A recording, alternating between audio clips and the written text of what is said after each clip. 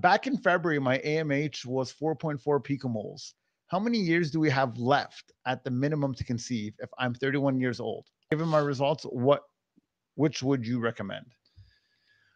So I can't tell you how many years you have left because your AMH is very low for your age. And the process that has led to it being that low can sometimes be, unfortunately, very rapid. So you could be out of eggs and be menopausal within a year. Like there's no way to know because you're on some path that is not the normal path. And so your ovaries are very rapidly declining based on your age and that AMH. If it was like a gradual, slow decrease, you probably have like 3 years before, 4 years max before you're in menopause, I would guess. But most of the time when it's that low at that age, it's faster.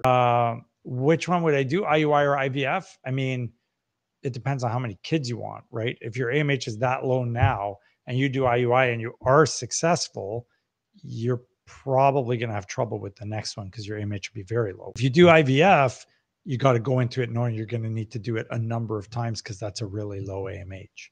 So, you know, you got to decide what's right for you.